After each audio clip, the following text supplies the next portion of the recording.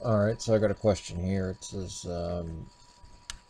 Bart Ehrman, as Muslim apologists, do claim that early Christians saw Jesus as human, with the latest of Gospels, John being the only one to explicitly call Jesus divine. The Trinity, as far as I can tell, appears to be developed over a relatively long period of time, with the actual word Trinity coming into use about 140 years after Christ's crucifixion. Is there any evidence that Christians held Trinitarian or Trinitarian-like views before this? Also, on the other hand, are there any writings that are clearly Ebionite, or have more traditionally Jewish view of Jesus as the Messiah very early on? Yes. Let me go through this. Christ deity. Christ deity. The kind of two questions getting mixed up in the first one: Trinity and deity. We see the Great Commission, Father, Son, Holy Spirit. We see this used throughout. We see words like Godhead, Trinitas. Yeah, is used by Tertullian, as you're implying it here. I don't buy that John is the last gospel. What's the first piece of first scrap of Christian writing that we have? It's the Gospel of John. Well, a piece of it from about 115 to 135. You know when our earliest Gospel of Mark is? Earliest manuscript.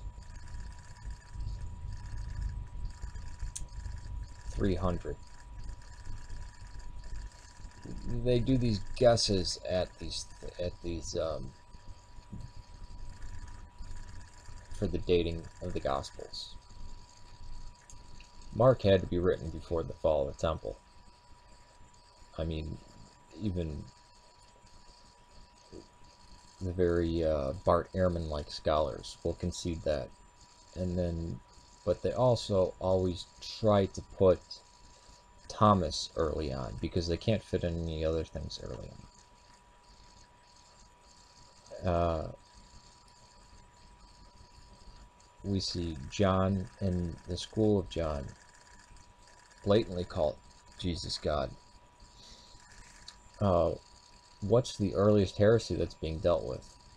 Well, you could say it's the Judaizers in Galatians, but outside of Paul, what's the earliest heresy? It's Docetism. If Christ did come in the flesh, look at the earliest heresies that were the most virulent. Marcionism, Valentinianism. Valentinus claimed to be a disciple of Paul.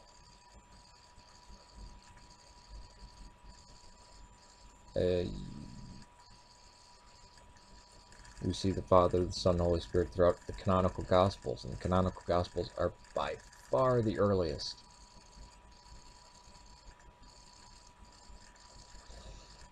I mean, the Trinity doesn't get made up out of thin air. It's the Son is called God. The Father is called God. And the Holy Spirit's called God, yet there is one God. That's basically it.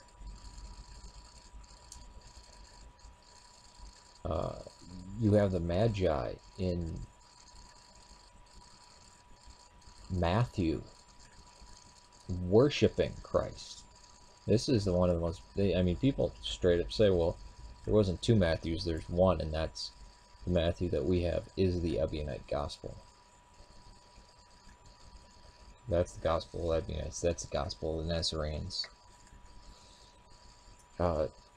Check out something like James. Now, when people contest, oh, see, James and Paul conflict. No, they don't. They're speaking of faith as two different things. James is referring to faith and belief as just kind of things that are known, you know, and it is really kind of preaching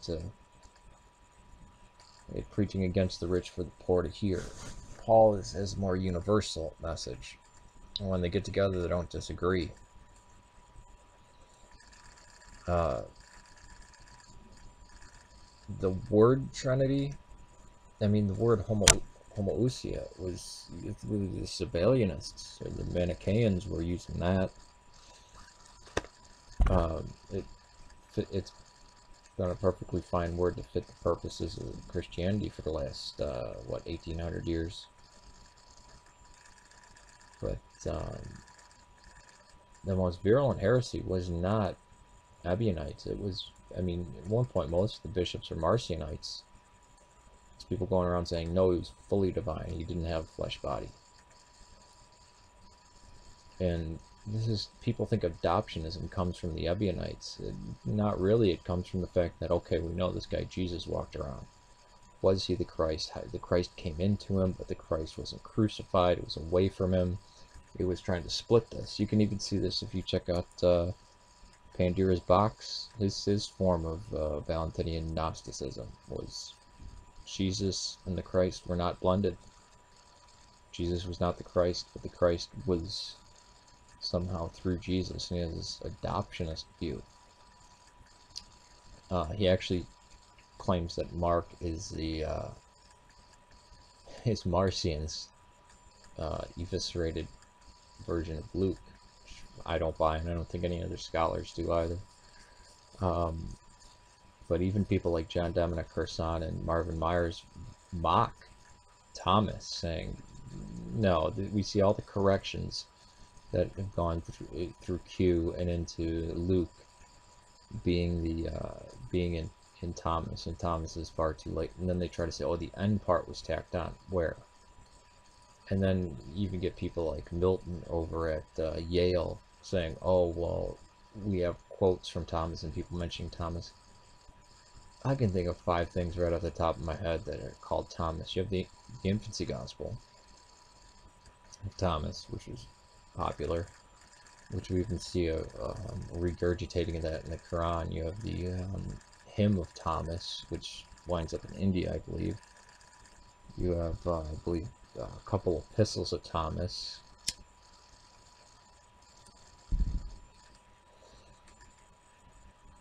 Bulk of Thomas is synoptic material. And anyways, if people want to put that early, you're dealing with Gnostic stuff. You're not dealing with a truly man that is Christ. You're dealing with an apparition. I mean, immediately, did everybody get their stuff from Marcion? I mean, immediately Marcion says, no, this Paul has been doctored with. Paul did not believe Christ came in the flesh. So, I mean, that's the shocking thing, is that when you go through and you read the New Testament, what gets canonized is the earliest stuff. I mean, out of all the stuff that we recovered, and we have Acts of Paul and Thecla, Acts of Peter, stuff like that, boom, the earliest stuff is in the New Testament canon. The one thing it doesn't have is the Didache. But I mean, even in these other things, you see Christ getting worshipped. You see, or the infant Jesus getting worshipped.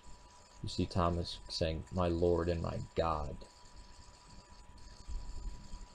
You hear Paul continually mention our God, our God, the Father and Lord Jesus Christ, as if it's in one breath.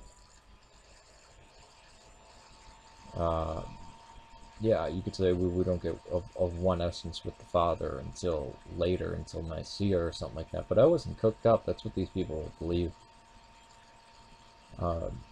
And even if you look at the types of Christianity that didn't make it, they might not use the word Trinity, but they still said, yeah, Christ's full deity.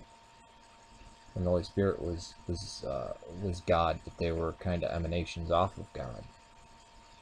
I mean, just check out any of this stuff.